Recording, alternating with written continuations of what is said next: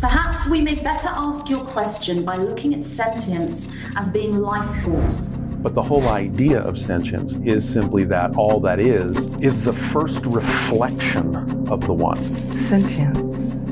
It would be the vibration that is touching me. Our UFO is seen roughly around about every 8 seconds, if you want to add them all.